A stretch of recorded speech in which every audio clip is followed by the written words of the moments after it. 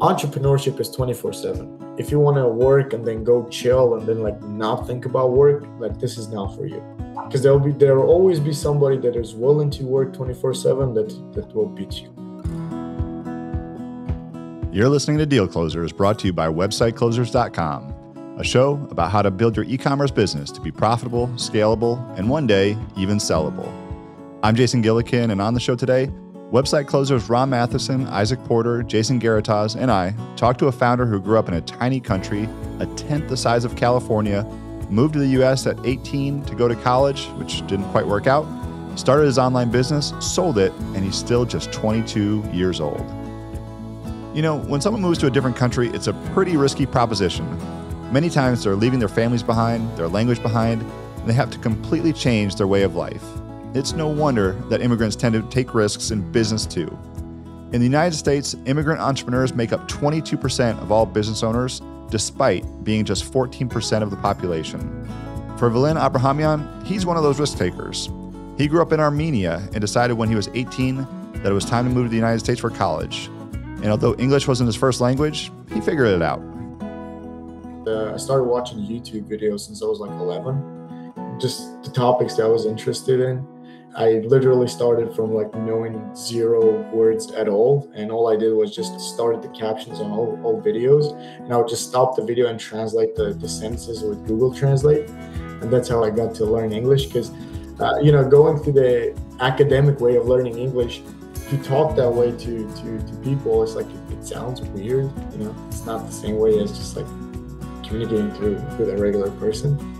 YouTube University is something that Vilen would become very familiar with because when he got to the U.S. with plans on enrolling in San Jose State University, they told him he had to wait another year.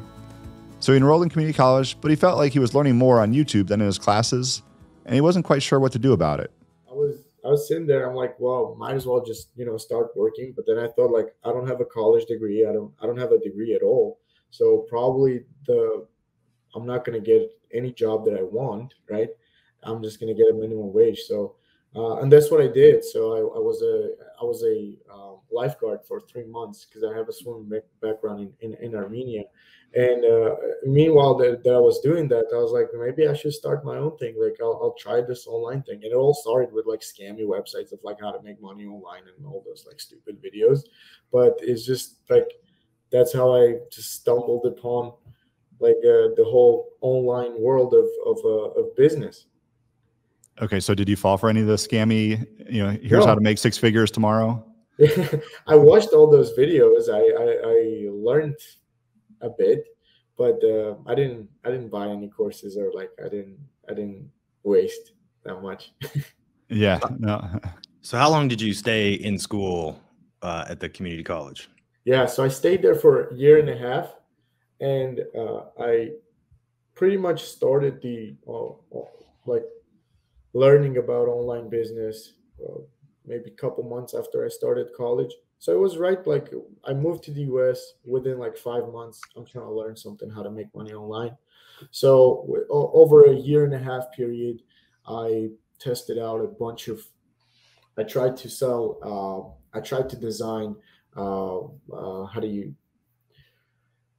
like booklets. I tried to do direct affiliate marketing. I tried to do email marketing. I tried to do an online fitness training, coaching business. I tried to do chatbots, automation. So for a year and a half, I pretty much tried everything that I could get my hands on, like even e-commerce and anything and everything that I could do, and just like failed on everything.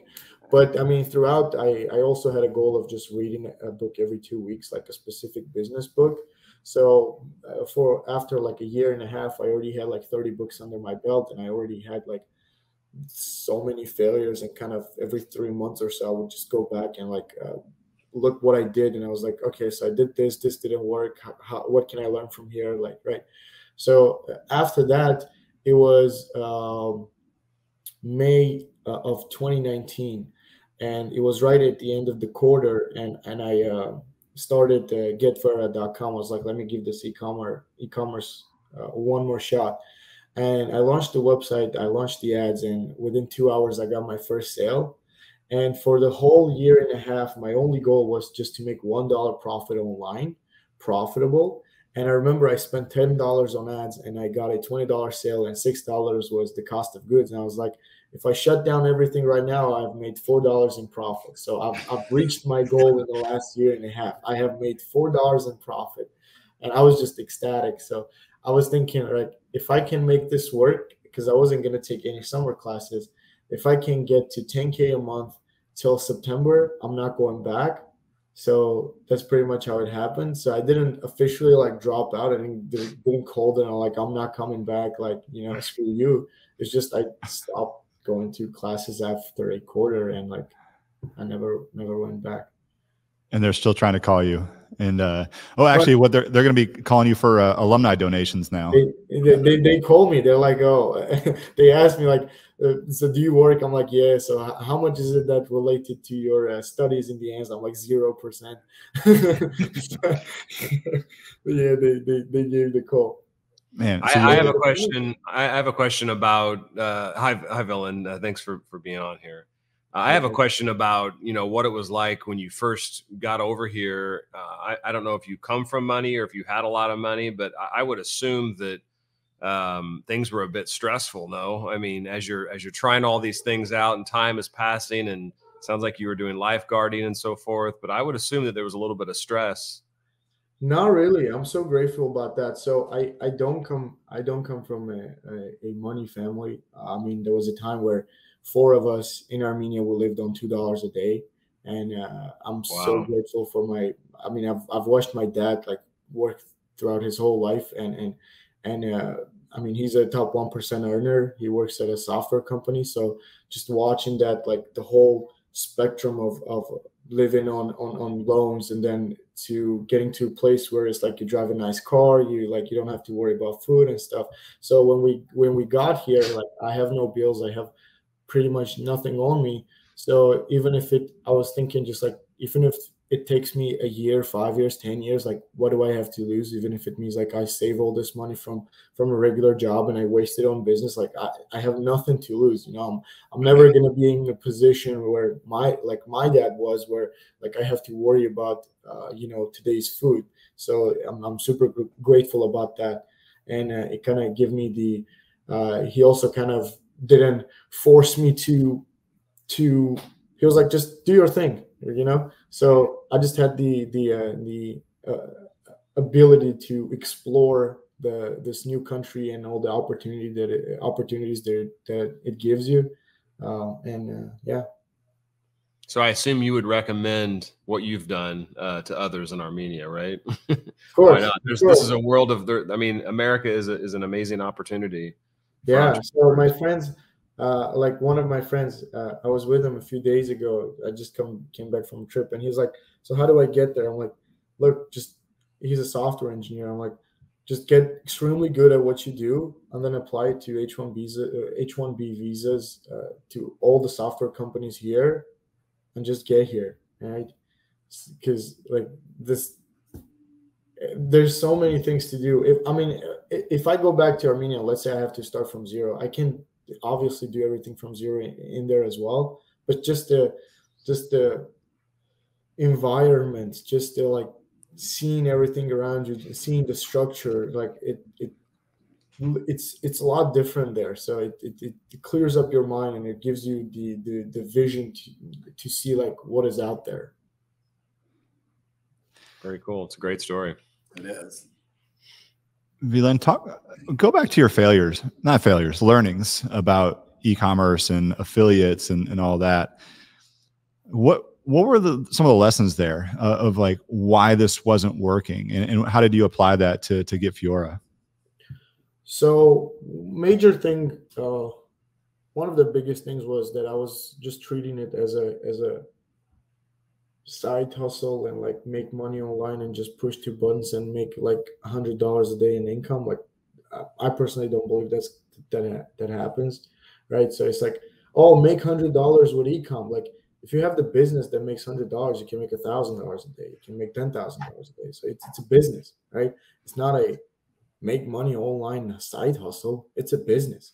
So everything changed when I started to treat it like a business.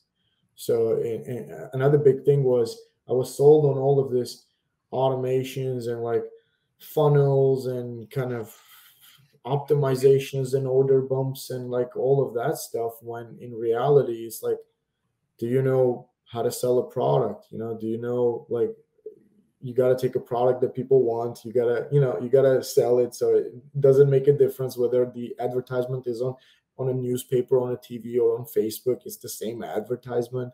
So it's like, so all of the fundamental things change. It's kind of the biggest learning was that there's a lot, 99% of the information out there is like noise, and you can just disregard those and just focus on the basic fundamentals.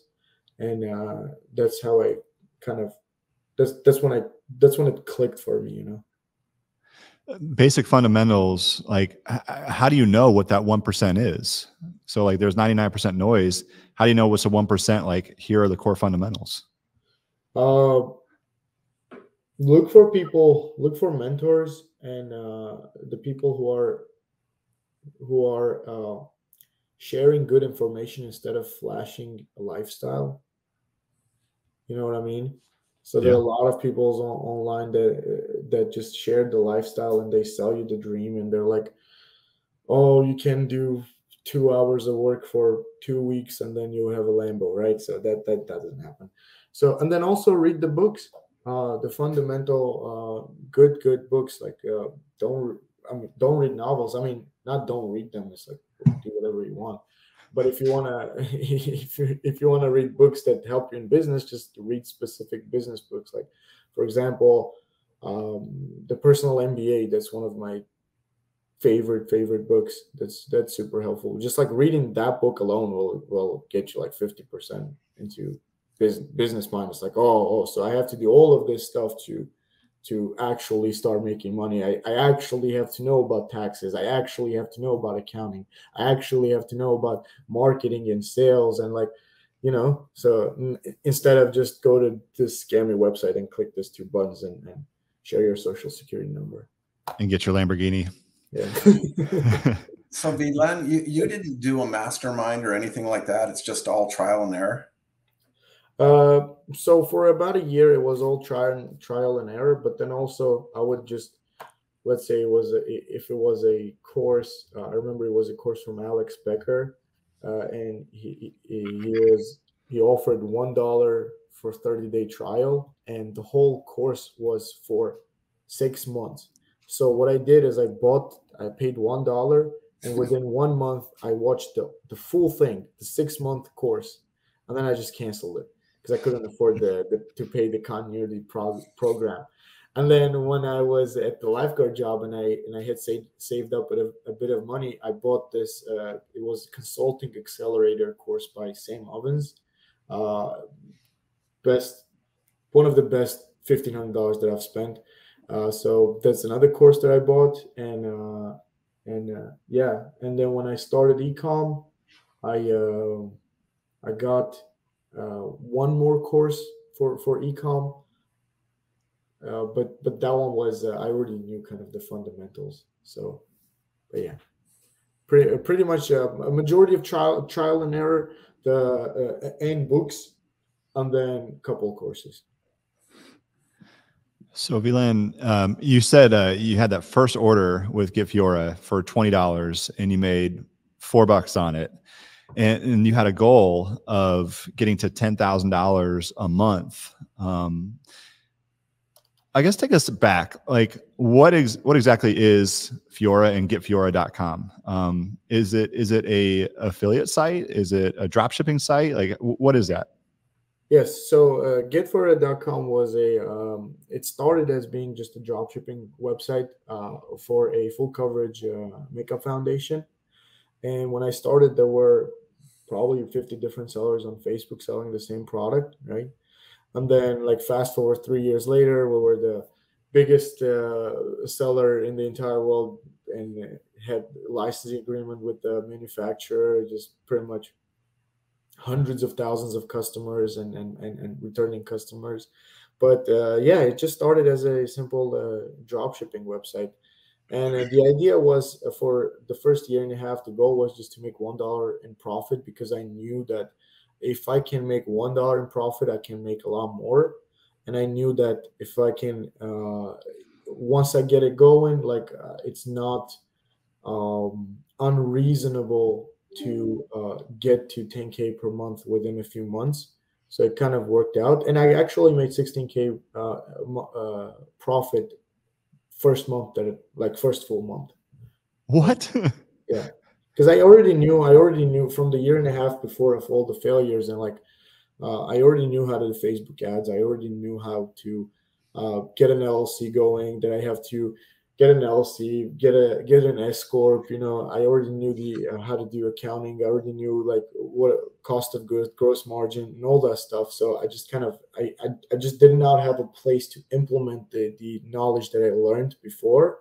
And once I had the first sale, I was like, okay, this is it. I think I can make this work. That is incredible. So 16K profit in your first month. Are we talking like 100K then in revenue? No, it was like 60K in revenue and 16 in profit. So first 2 weeks, the very first 2 weeks. So first sale I got on May 14th till May 31st. I believe it's a 31 day month. I had 2,000 in sales and $50 profit. And then the month of June, I had about 60,000 in sales and 16K in profit. And then July was $100,000 in sales and 32K profit. And yeah. I mean, what's going through your mind at this point? Because you're going from zero and just hoping to make $1 to making, you said 32 grand in your second month. I was just terrified. Terrified. I was terrified of losing it. So I spent $0. I mean, I didn't have even time to spend any money, but I was just working all day and night. I was handling all the comments, all the emails, all the order fulfillment. I was fulfilling them manually. So I was just doing everything since the moment I opened my eyes to the moment I closed my eyes, just like straight up work 7 days a week. And I kind of knew what to expect, because I had this idea in my mind. I was like, if I can, even the year and a half before that, I was just working very hard. I was like, eventually it's going to happen. So when it did, I wasn't shocked. I wasn't, I mean, I was very happy. I was ecstatic, but it wasn't like, oh, this is a dream that I'm going to wake up from. It's like, oh, okay. So this is where I get to reap all the benefits of my previous work. The rocky cutscene, I like to call it. And also the hard work, the 7 days a week. That's what it takes as an entrepreneur. Full time. Definitely. It's 24/7. It's sure is. It's 24/7, and I learned that from Henry Ford, his autobiography. It's such a good book. He's like, entrepreneurship is 24/7. If you want to work and then go chill and then like not think about work, like this is not for you. That's right. Because there will always be somebody that is willing to work 24/7 that will beat you. Man, I want to have that quote from Henry Ford on my wall. If you want to work and then go chill, quoted by Henry Ford. I'm paraphrasing. I know. I'm just messing with you. slightly paraphrasing. I know. I'm messing with you. So, Vilen, when was there any sort of mental relief about like losing that fear of losing it all? When I exited the company. Okay. All right. Well, we'll get to that. Did you experience growth in terms of team members? Was there anybody that could take some things off your plate? Yeah. So after a month of fulfilling orders pretty much from AliExpress, like manually, I got in touch with an agent, and I was lucky enough to get recommended this agent, so I didn't have to go through all the screening process. And so that was pretty much the first team member who started taking over the fulfillment. And then after doing 2 months of customer support, I got a customer support representative, and that was pretty much the team for whole year. The first year, those two people, and then I would do everything else myself, mainly because I wanted to do it to learn. Like I wanted to do the 2 months of customer support so that when I got a person, I already had the templates of, oh, this is the email, this is the question, this is the response. these are all the scenarios. Like if it's outside of this, ask me. We're gonna handle and we're gonna add it to the FAQ list. And then like I did the whole accounting, first year of accounting myself. Like I prepared the numbers for tax filing. Like I did the like LLC turning that into S corp. So I did all of that myself, like Facebook ads, creating videos, video editing, shooting the content. So all of that I did it myself just to learn. And then beginning of 2020 is when I started to get more team members. Yeah. And it seems like with those SOPs in place, you are very well set up for a potential exit because you already had those things done. It's so easy as a founder to just not go through the motions, but do what's right in front of you and not truly go after those SOPs. But it sounds like you had that great foundation. Yeah, it was definitely important because when you have a kind of a process, it's two ways. You don't have to be extremely kind of rigid in those processes because the business is growing and you have to give yourself the flexibility of changing. And anytime you're doing something, you probably can do it better. So I didn't have it like, oh, this is the way and this is 100% is going to be the way for like forever. But I still had the kind of this is the goal of this process. This is the problem, and this is what we're trying to achieve. And in between, this is how we do it, but it can also be changed. But it also helps you, like when you get a team member, let's say your customer support rep leaves you, and like suddenly they're like, oh, I'll be gone tomorrow. Then you can easily hire another person and give them the SOP to start working the following day. So it's important. Vilen, you mentioned something I want to go back to. You said you were talking about problem solving. One of the things that stood out to me when I think the first time or the second time that we talked is you said that you've encountered every problem there is and figured out how to overcome it. And that was pretty much your attitude, through the whole startup process and through the whole transaction. Can you tell us about some of the problems, even before you went to market, but some of the problems that you've encountered in the business and how you resolve them? Definitely. So problem number one, the orders weren't being fulfilled as fast as I wanted. Solution: scream at the supplier. But yeah, that was one of the first ones. Like I had to figure out the way to communicate with the supplier and way to manage the inventory. And make sure that the orders are being fulfilled every day. And it mostly required me to staying on top of things when I did not want to do that. Another problem that I hit, I got my ad account shut down pretty much after 2 months. So in August of 2019. And it got shut down because the bank rejected the payment from Facebook, and then the ad account went down, and then I applied, and the same thing happened twice, and then there was a bug on Facebook that shut down the account 3 times, so I couldn't appeal it. So I texted the Facebook rep support. They're like, oh, just open another ad account and then start advertising. Newsflash, you can't do that, circumventing their policies. So I got my business manager shut down, and I just knew that if I try to do the same thing, I'll get my personal account shut down, which would just wipe me out. So I would just wait for a week, try to figure out how to do it, and then found a solution to that. Got back to work, and that figured that whole thing out. Then for a few months, another problem was the ads, like solving the ads and like inconsistency and how to grow, right? So I learned all I could about that, fixed that. Beginning of 2020, COVID hit. Huge supply issues.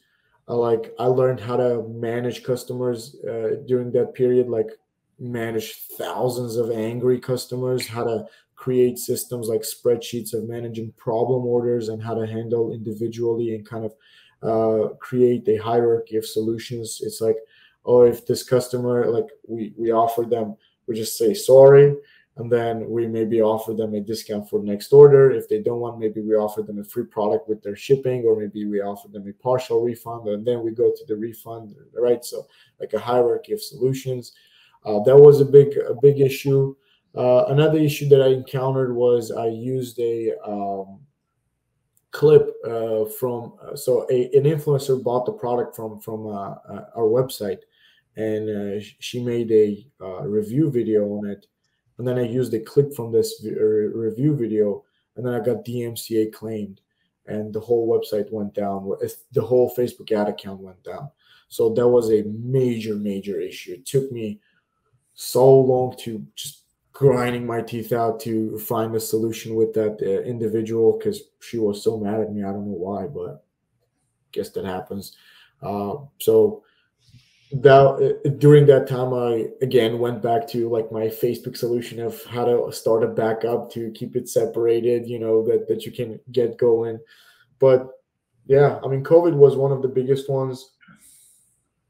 And yeah, I mean, ongoing problems of like, let's say you hire somebody and that the hire doesn't work, or they screw it up, or like something is not working, orders are not being fulfilled, like ads are going bad. You cannot find good team members. Like something is off with accounting. So just like ongoing issues of fixing. And I do have the mentality of like, I don't care what it is, I'll figure it out. So like vast majority of the time, like, it's like, oh, what you're gonna do? I'm like, I don't know, but I'll figure it out. Like, I'll do something. Vilen, what was your inspiration to choose your product lines? Where did it all come from? Yeah, so I had this list of let me open the list of criteria that I wanted from a winner product. So it had to solve a problem. It had to have a large market. It had to be hard to find in stores. It had to be unique and impressive. It had to have some competition. It had to have a track record of selling. It had to be evergreen, which means I could sell it for a very long time. It had to have healthy margins, gross profit margins, and it had to be perceived as high value.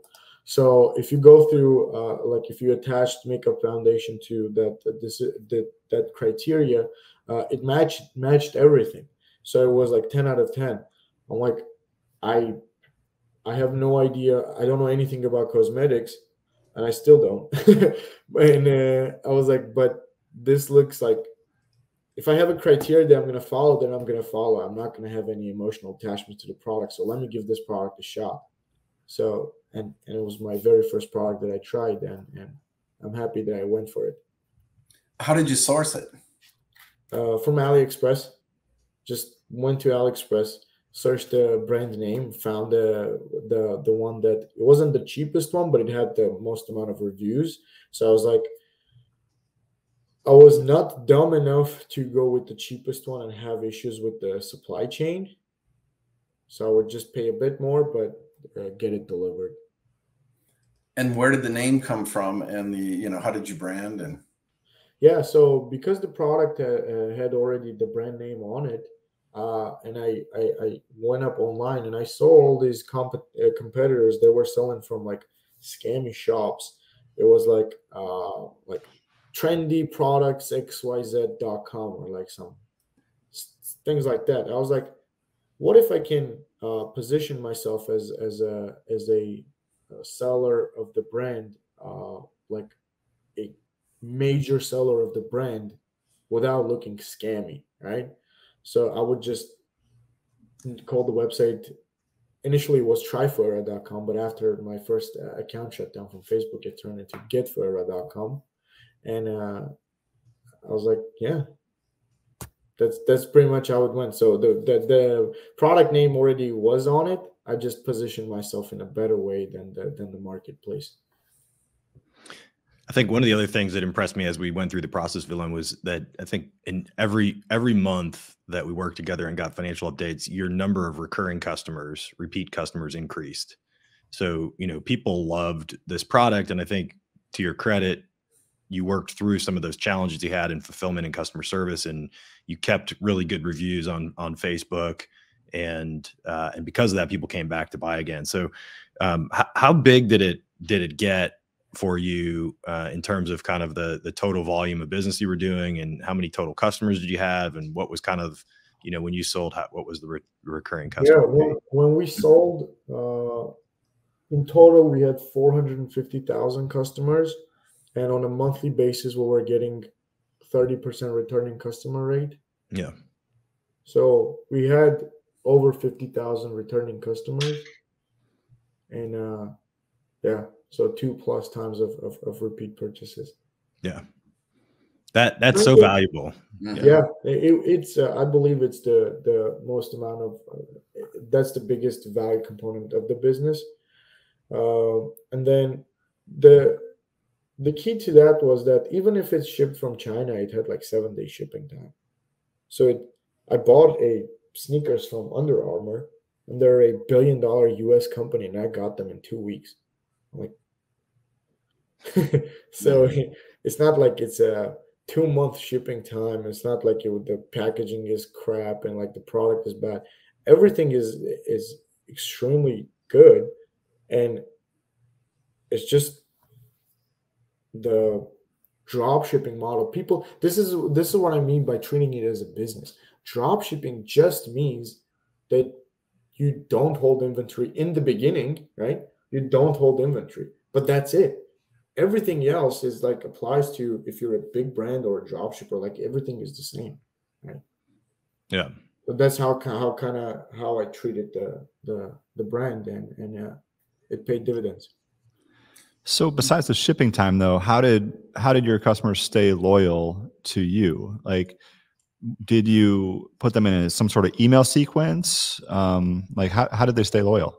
Yeah, we had a whole process of email marketing, SMS marketing, retargeting with ads, making new offers, bundles. So different offers like discounts with different like events and celebrations and holidays. So that has been a tremendous amount of help. And plus, just going through the process of purchasing from the website. Let's say the customer doesn't know their shade, right? And they send us a message. They're like, "Oh, I don't know which shade to get," and we help them out to pick a shade. And they're like, "Oh, this has been super helpful. I love you, so I'm gonna order again." Or if the shade did not work for them, let's say they're like, "Oh, this is a bit light," we would just send them another shade for absolutely for free. They're like, "Oh, this is amazing. So I get 2 products, like I get it for free. I thought I was going to pay for it. So I'm just going to come back and buy, and I'm going to refer 2 of my friends to come back and buy." So that's kind of how it grew. It's like treat your customers as customers, not just numbers on Facebook dashboard. Hear, hear. That's great advice. Vilen, when it came to transition, was it kind of on the fly, or did you have it all systematically laid out, or how did that work? I knew how transition would have happened from the beginning of working with Isaac, because I mean, you can't,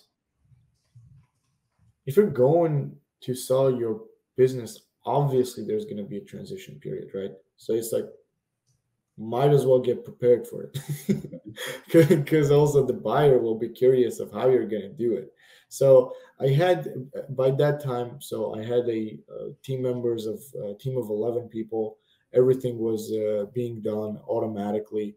I was just working maybe an hour or 2 hours a day, and I had all the places that like pretty much had all the systems, processes, team members, everything laid out. And I knew like, oh, the first week, this is going to be transition for the first week.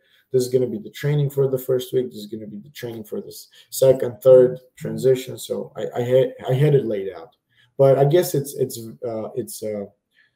specific for every business and specific to where you are at the business journey. So why not just keep this train rolling then? Like, why sell the company if you're working 1-2 hours a day and you're profiting, tens of thousands of dollars a month? Yeah, I wasn't passionate about it. Like I told you, I didn't know anything about cosmetics. And I thought to myself, well, I can go 2 routes. I can double down on this business and grow it. And the growth opportunities were there 100%. Like I could do so many things with the brand, but it's like, if I have to go through all this pain and kind of struggle to grow it, why not, and like work on it? Why not just do something that I enjoy? So it was like kind of a win-win situation. It's like I can exit the business, I can get capital for my future endeavors, I can transition the business to somebody who can grow it, and there's a lot of meat on the bone to keep growing the business, and it's kind of like a win-win situation. So that's what I decided. It's like, okay, let's do this. But even throughout the process, as I can tell you, is like, if we sell it, we sell it. If we don't, it's like, it's okay. I can, I don't mind keeping it. Yeah, I have a question on that. So when you started the process with Isaac, did you have in mind who you thought the perfect buyer would be? And if so, did that match who ended up buying the company? That one I didn't. I actually didn't, because the whole thing was so new to me. I had no idea. Like, I didn't know if it was going to be somebody like me who bought the company, who was going to just have a small team running the company. Is it going to be like $1 billion brand just buying the company to get the like all close to 500,000 customers?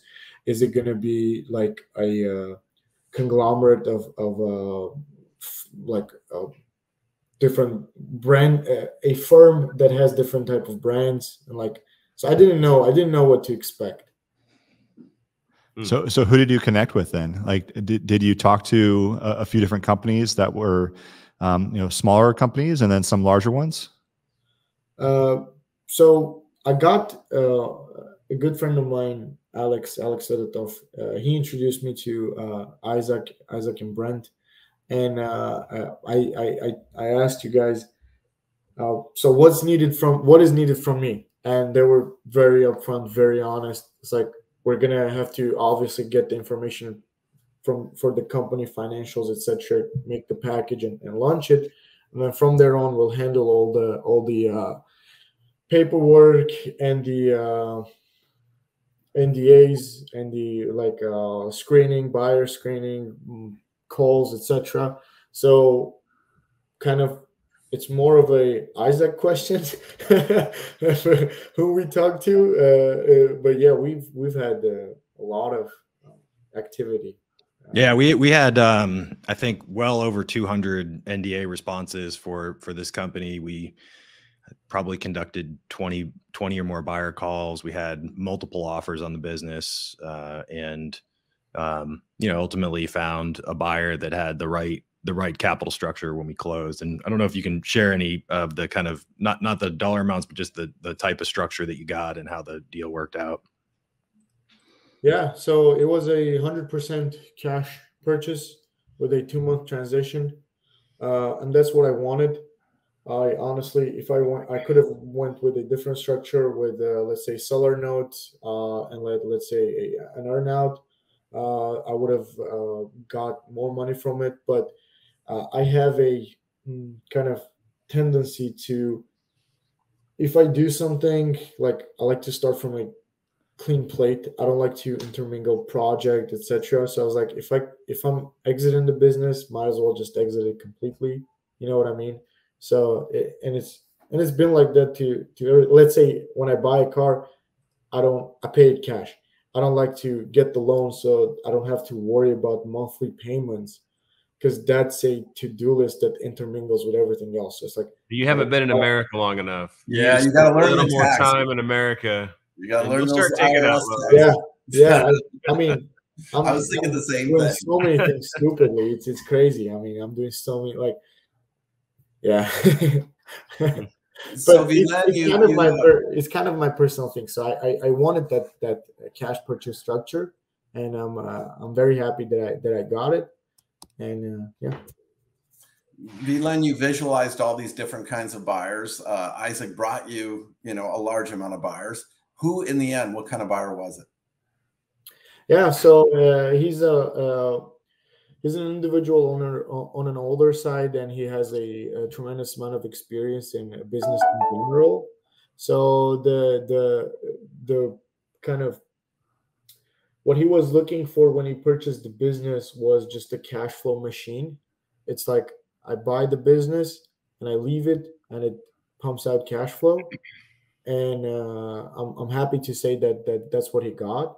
So during the transition period, I even hired another person to take over my responsibility in the company and kind of train them as well. So at the moment, um, I believe like the new owner is doing the minimal amount of work, like maybe 10 minutes a day, and is still making a very good amount.